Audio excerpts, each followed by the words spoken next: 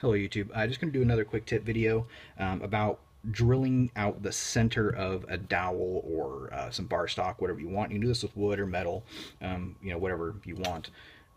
The issue is if you were to do this the sort of intuitive way, the way you might expect, where you might mount this in a vise on your drill press and very accurately align all of this and then try and send the bit straight through or even halfway through and then up the other way, you're going to end up with alignment issues. Your bit's either going to wander on on impact here when it starts to actually enter, or there's going to be some minute variance in the alignment of the piece that you have chucked in the bottom, and you're going to end up drilling slightly off center or out of plumb. And what's going to happen here is, even if you try and match them up from both sides, which is the way you usually will see people do this, you're going to end up with an alignment issue. You're going to end up with functionally a V in the middle of your stock. You don't want that, especially if you're doing this for something like a bushing or a bearing. You can't have that. So if you're used to working with a lathe, you probably know that the best way to do this is actually to spin the material versus the bit. Have a stationary bit and spin the material onto it. This has the advantage of forcing everything to want to self-center, which is really, really nice. And you can do this with your home drill press, and it's actually very, very easy. My home drill press will take up to about 5/8 material, so if you need to drill down the center of anything up to about 5/8, you can do this more than likely in your home drill press. So let's get started. Okay, so now we need to get our bit aligned with our vise, but remember, we're going to be flipping this upside down. We're going to be aligning it this way.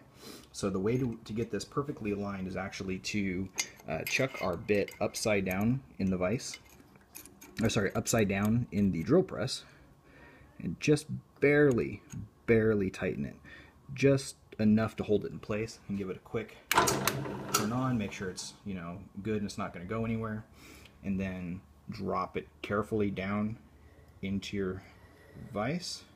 Move the stationary side of the vise, so in this case the right side, over so it just barely kisses the bit, and then tighten up the other side and just get it nice and snug. You don't have to have a death grip on this thing, but tighter is better than looser. Now this is the reason why you want this to be very loose, is you want to be able to just finger untighten it and then pull the material back up. I have this dropped down a lot so you guys can actually see it. This is still actually a lot closer than I would normally want it, so I'm going to actually drop this down even further.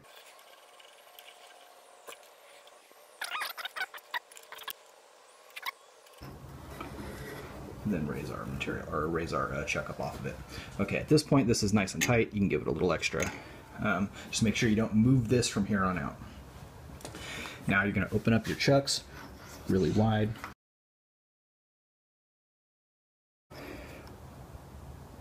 Now I could probably come close to drilling all the way through. I'm not going to. I'm just going to go about halfway, and then on the other side as well.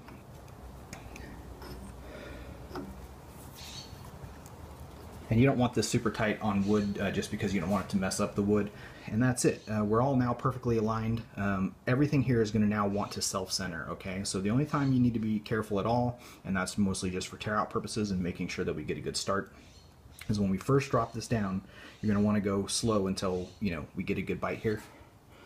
And then we'll go about halfway, take it out, reverse the material, put it back on, and we'll be done.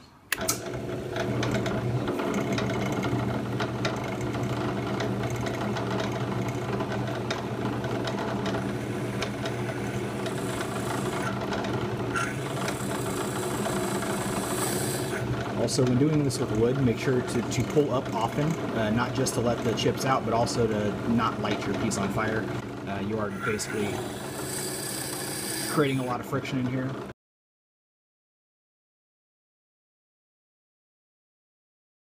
Should be more than halfway through on that side. And you can see, this dowel is not 100% perfectly straight, and I don't know if you can see it on film, but you can see it flex ever so slightly, okay? That's it's self-centering itself, which is really, really handy. It's the beauty of this particular technique. I'm going to chuck it in upside down. Again, just get it nice and tight, not too tight, because again, we don't want to wreck our wood, especially the hollow sides now going to be a lot more brittle.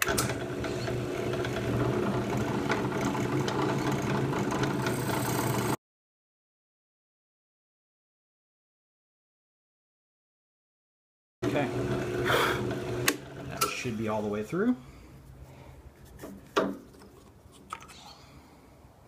And it is. Get this lined up. And it's actually a very clean hole on the inside, so you don't have that V-ing problem that you might have using the other technique where you go in from one side and then from the other side, but with the bit chucked in the traditional manner.